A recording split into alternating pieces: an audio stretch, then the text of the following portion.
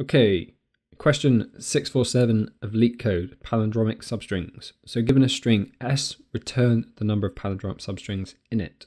A string is a palindrome when it reads the same backwards as forwards. A string is a palindrome when it reads the same backwards as forward. A substring is a contiguous sequence of characters within the string. So within the string we have A, B, C. We have three palindromes. So we have one that's equal to A, B, and C.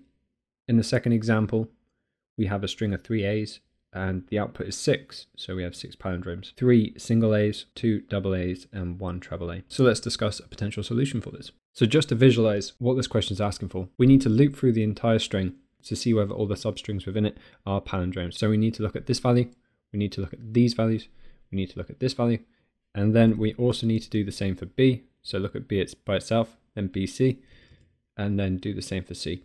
So we could have a brute force approach with multiple for loops that compares exactly that. So it compares this one, with this one, with this one, then it goes across and compares this one with this one, etc. But we have a solution which has a better time complexity, right?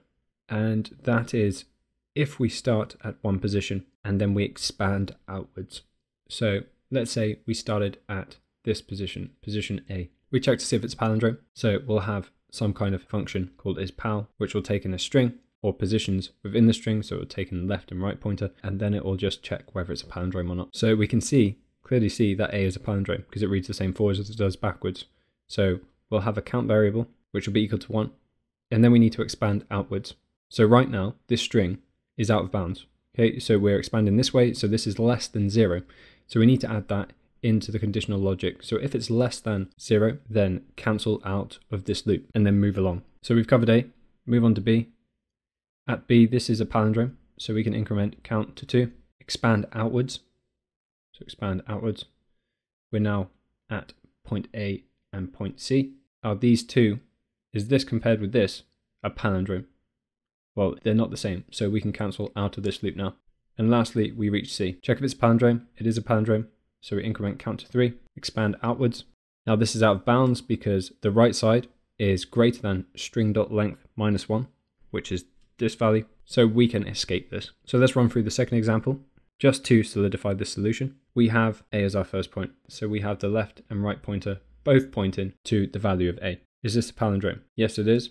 So we increment count. Then we move the 1 pointer to the left and the 1 to the right. So we're now pointing to an index that is minus 1, so it's out of bounds, and we're also pointing to this value. So this is out of bounds now, so we can move along. So upon reaching the second A, we can check, is that a palindrome?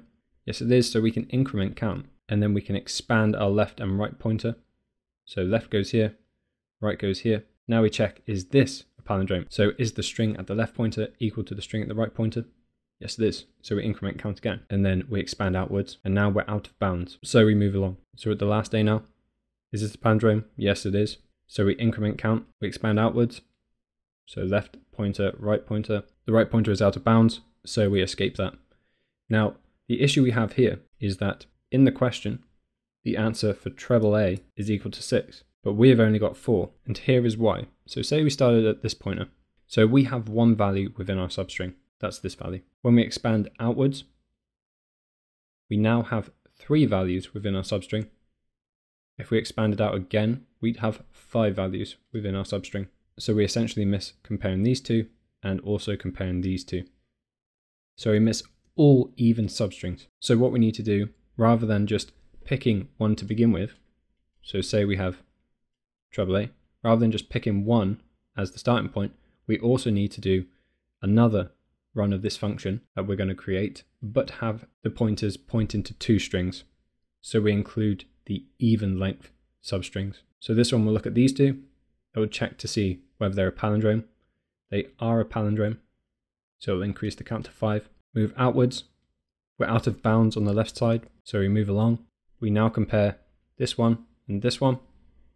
Are these palindrome? They are indeed. So we increment count again, and then we expand outwards. The right side is out of bound. So we can exit this, and then we return 6.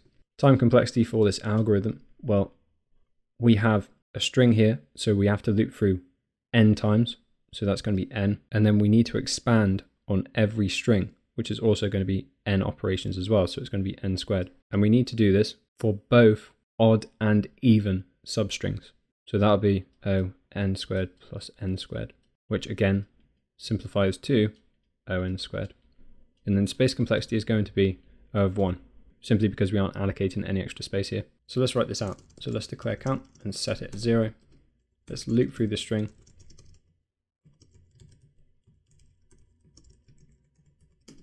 And just to make this a bit easier to read, let's set left equal to I and right also equal to I.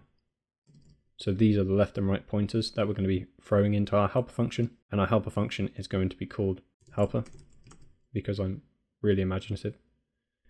We pass in left and right for the odd palindromes. So this is odd.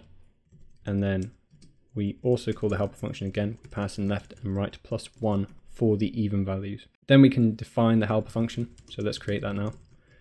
Pass in left and right as parameters. And then here we need to create that palindromic condition. So it's going to be a while loop, right? Because we're going to have to loop through this substring. We need to state that left needs to be greater than or equal to 0. So it needs to be inbound. Right is less than or equal to s.length minus 1. So right needs to be inbound on the right side. And s at left needs to be equal to s at right. So it needs to be a palindrome. If that is the case and all of that is passed, we can increment count. We can decrement left because we're expanding outwards from the center. And we can increment right. And finally, we can return count. So let's just run this and see if it's worked. Okay, let's submit it. And there you have it.